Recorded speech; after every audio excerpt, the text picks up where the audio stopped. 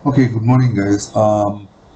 Today I'll take you through how to create a Metamask extension in your Chrome, which is easy, and we can import our wallets from Coinbase, from Trust Wallet. Okay, so whatever the wallet we created it, that can be imported here. Again, I'm telling this will help you guys to import the Coinbase wallet without any issue. For that, we need the phrase, the 12 words phrase which we copied when we creating the Coinbase wallet.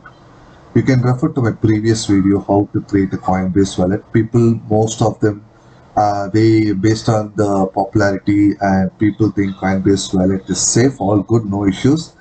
So, but if you want to access a multiple network, Coinbase is not currently supporting all the networks. So to access all the networks like BSC, HECO network, we need to have access to a wallet which support everything. So in that case, even though you maintain a wallet in Coinbase, still you can use the same wallet by importing into MetaMask and Trust Wallet. For now, I'll show you guys how to import the Coinbase wallet into the MetaMask. For that, go to Google, search with the MetaMask, click MetaMask, the website, go to download now. You will have three options: Chrome, Apple, iOS, and Android, right? Today I'm going to show how to add the MetaMask extension in Chrome. So install MetaMask for Chrome.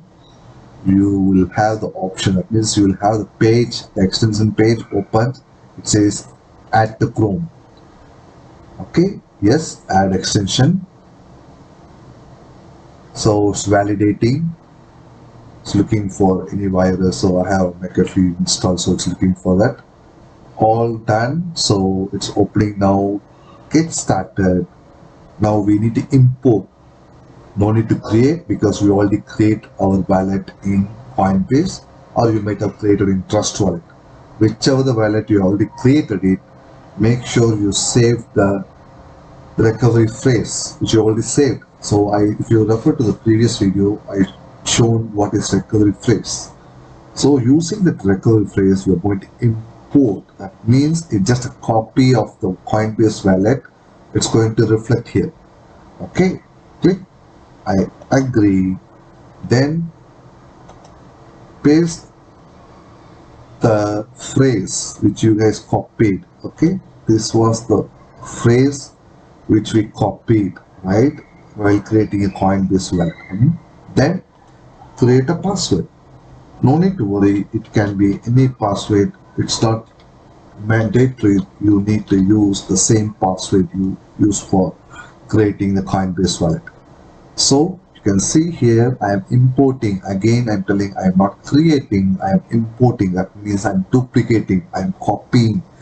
I'm going to reflect the wallet what is showing in Coinbase. So it's not a new wallet, it's the same wallet. So okay, just read through all those things. Okay, I'm not going to explain all those things. You guys can look into it. You can see the new wallet in Metamask. It's going to be the same wallet of Coinbase, right? In Metamask is new wallet because you have it created. So this is the new wallet in Metamask, which is the copy of Coinbase wallet. I'll show you this. It's FBA2. The wallet address ends with FBA2. Go to Coinbase wallet, which you created previously. You guys can see FBA2, right?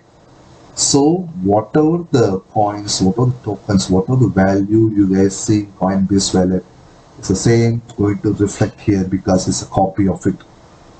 It's not a news copy of it.